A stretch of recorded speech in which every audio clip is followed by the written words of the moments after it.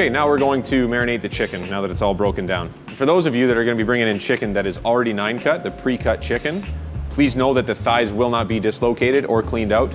You do have to run that step so that you don't have the risk of serving a customer chicken that might be pink or undercooked inside. So definitely dislocate these even if your chicken is 9-cut. It's very simple. We need 1 gallon or 4 liters of water and our chickite marinade. So get the chicken out of the way for now.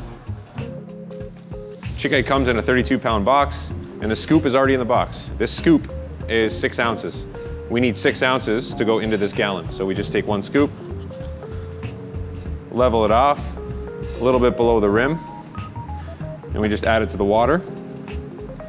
And then we take our whisk and just mix it up to fully dissolve it.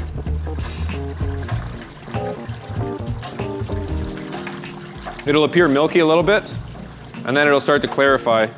But once you have all the salt, there's no more moving parts, it's fully dissolved, it's ready to have the chicken put into it.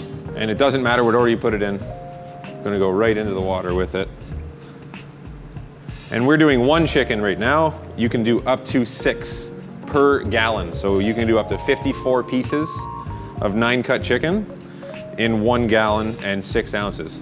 Now that our chicken is in the brine, we're gonna put it away in the fridge for 8 to 12 hours. You wanna have it in there no longer than 24. Between 8 and 12, it's the perfect saturation point for the marination inside the chicken. And know that this is the recipe for not only bone-in 9-cut, but also for chicken tenders, chicken wings, boneless thighs, boneless breasts. Chickite marinade is good for any kind of poultry, even outside of chicken, like turkey as well. But know that this works for any poultry and that this is not a complete batch. Thanks to TV Magic, we can see that this is what it will look like when it goes into your fridge. And that's how it looks with 1 gallon of water, 6 ounces of chickite marinade, and 6 chickens in here, or 54 pieces. So before it goes into the fridge, we add our perforated lid so we can pour it off tomorrow. And that's ready to go for the night. So now our marination process is over. It's been 12 hours in the fridge. We've pulled it out and we can see our marination, our liquid has changed color to a lighter pink from what it used to be just clear. And that means it's pulled color out of the poultry so that it appears a lot whiter and brighter when the customer bites into it. And it also has infused a nice salty flavor to accentuate just the poultry notes in a real fresh chicken. And now we'll use our perforated lid to drain off the majority of the liquid through our drainer. So we've gotten the majority of the brine out. Now we can remove our lid off to the side and put it right through our perforated drainer in the sink. So now that we've got the chicken out of our marination, out of our brine, we've got it into our drainer that's perforated. You can see the holes in the side. It's gonna drain off like this for about an hour before it's ready to be coated. It can be stored in the fridge like this now for up to 5 days. So it's had a preservative effect put into it now as well. So you can do all your marination for the first 5 days of service all in one day in large batches. And you can stack these in your fridge or do them in much larger containers depending on your volume. And to store it in the fridge, we don't want it dripping everywhere. So we put it into a solid bottom, like so. And now it can go straight into your fridge, just like this. We'll throw a lid on it quick and then it's away for storage, ready to be coated in 1 hour. Okay, our chicken has been in the drainer for a minimum of 1 hour and up to 5 days. And that means we're ready to coat the chicken now. So very easy process.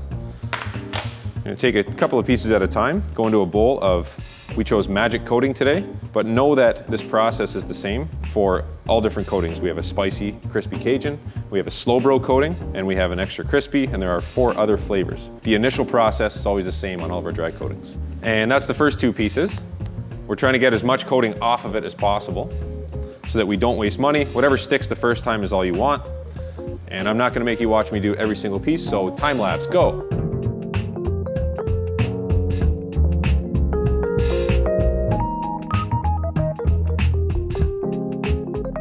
So now that the coating's been applied in a single coat, we allow it to set up in the fridge for at least 45 minutes. It is good for the entire day in the fridge, so this can be done in the morning, and it allows the coating to set up and adhere to the chicken, so when it hits the oil, it doesn't fly off inside of the well. If you were going for more of a crispy feel, a heavier coating or a double coating, this is how you'd accomplish that. Thank you. So this is a slurry that we have made up of the chicken coating in 1:5 ratio with water. So we have 5 parts water, about 1 part coating. We mix it nicely with a whisk. It's fairly thin. It does have the same coating that's in this bowl, just in the water. And once it's mixed, we take our chicken that has been sitting now for 45 minutes. We take it, it already has 1 layer of coating on it. We're going into the wet,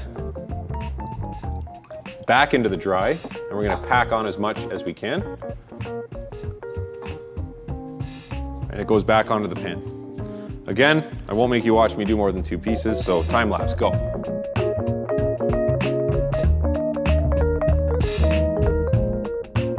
So that summarizes our coating process, the 2 different methods that we showed.